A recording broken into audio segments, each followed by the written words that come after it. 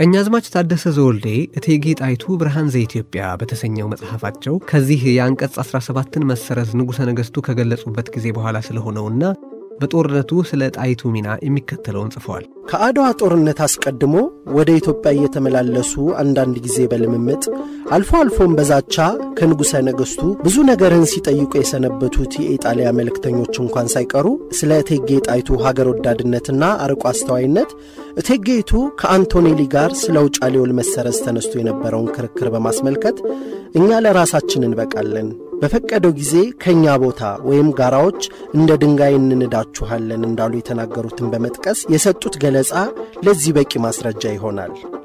ኮንት አንቶኔሊ በበኩሉ ለኢጣሊያ መንግስት በኤደን ሆኖ ስለ ኢትዮጵያ ተልኮ በ1883 በሰጠው ሪፖርት ተግባሩን በልዩ ብርታት የተቃወሙት እቴጌ ጣይቱ መሆናቸውን ጠቅሶ ጽፏል። ከዚህ ጋር በማያያዝ አንቶኔሊ ውጭ አገር ዝውውር ላይ እንዳለ የእቴጌይቱን መሰናክል ፈጣሪነት እየጠቀሰ አጼ ምኒልክ ወታደራዊ ስልጣኑን ለአንዲት ሴት ለቆ ይጫወትብኛል ብሎ ያወራ እንደነበር ይነገራል። ይህም ወሬ ድንገት ለእቴጌ ደርሶ ኖሮ አንቶኔሊ ወደ አዲስ አበባ ተመልሶ በመጣ ጊዜ ጉዳዩን በኃይለ ቃል በማንሳት የኔ ሴትነትና ያንተ ወንድነት የሚለካው እዚያው ጦር ሜዳ ነውና እንዳትቀር አሉት ይባላል።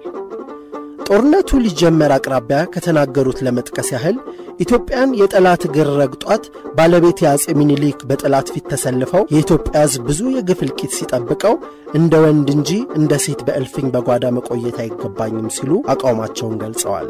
ይህ እቴጌ ጣይቱ ከአጼ ምኒልክ ጋር ለመዝመት ቆርጠው መነሳታቸውን ቤተ መንግስቱንና ከተማውን እንዲጠብቁ ወደ ዘመቻው እንዳይሄዱ በከፍተኛ የጦር አለቆች የቀረበውን ሐሳብ በመቃወም የሰጡት ቃል መሆኑ ይታወቃል። በአንጻሩም አስፈላጊውን ትጥቅና ድርጅት ማሟላት ስለጀመሩ ይቅሩ ብሎ ለመናገር የደፈራቸው አልተገኘም። እቴጌ ጣይቱ እንደ ዕንቁ የበራና እንደ ወርቅ የነጠረ የቆራጥነትና የአስተዋይነት ታሪክ ያላቸው ኢትዮጵያዊት አርበኛ ነበሩ።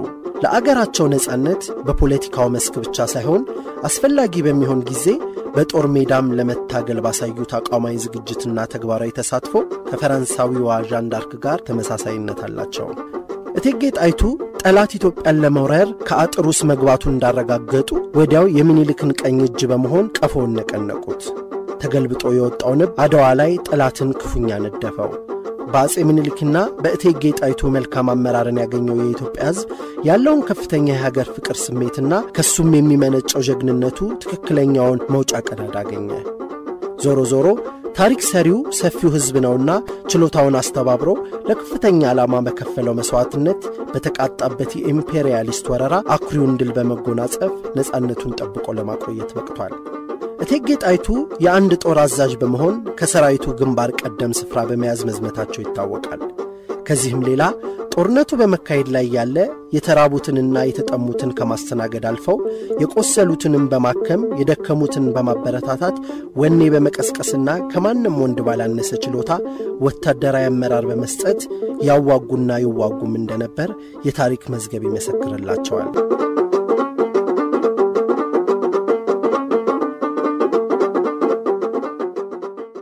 የውጫሌውን ውል መፍረስ ተከትሎ ምኒልክ ሰራዊታቸውን ማጠናከር ቀጠሉ።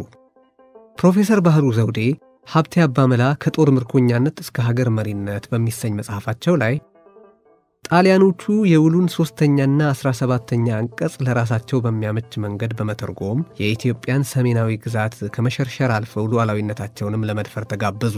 አንቀጽ 3 ኢጣሊያ መረብ ምላሽ ተብሎ በሚታወቀው ጥንታዊ የኢትዮጵያ ግዛት ላይ ከአጼ ዮሐንስ ሞት በኋላ ያገኙትን የበላይነት በከፊል ቢያውቅም አብዛኛውን የደጋ ክፍል በተለይም ሰራይንና አካለ ጉዛይን እንዲሁም ታሪካዊውን የደብረ ቢዘን ገዳም በኢትዮጵያ ክልል ውስጥ አስቀርቶ ነበር። ይሁን እንጂ ጣሊያኖች ውሉ ከተፈረመ ከጥቂት ወራት በኋላ ውሉን ለማጽደቅ ወደ ኢጣሊያ ሄደው የነበሩት ራስ መኮንንን የናፖሊዮን ኮንቬንሽን የተባለውን ተጨማሪ ስምምነት አማለው በማስፈረም ግዛታቸውን እስከ መረብ ወንዝ ዳር ድረስ ለማስፋፋት በቁ። በዚህ ላይ ተመስርተውም በታህሳስ 1883 ኤርትራ ብለው የሰየሙትን ቅኝ ግዛታቸውን በይፋ አወጁ በማለት የጣሊያኖቹን መስፋፋት ዘግበዋል። ነገር ግን ምኒልክም ሆኑ ጣይቱ የአንቀጽ 17ን መሰረዝ መናገራቸውን ተከትሎ የጣሊያን ጦር መረብን ተሻግሮ ወደ ውስጥ ዘለቀ። በ1884 ላይም ጀነራል ኦሬሮ ጦሩን ይዞ አድዋ ገብቶ ተቀመጠ። ጣሊያኖቹ በግስጋሴያቸው በመቀጠል ማርች 1895 ላይ ደግሞ አዲግራትን ቆይቶም መቀሌን ያዙ።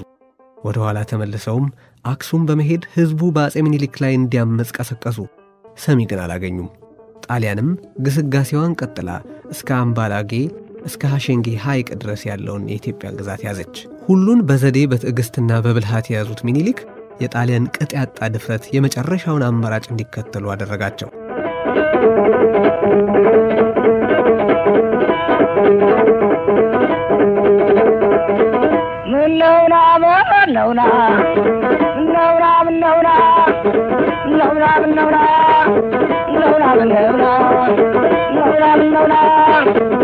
የኢትዮጵያን መሬት አረማን ነክቷት በሕይወት ያለን ልጆቿ ሳንሞት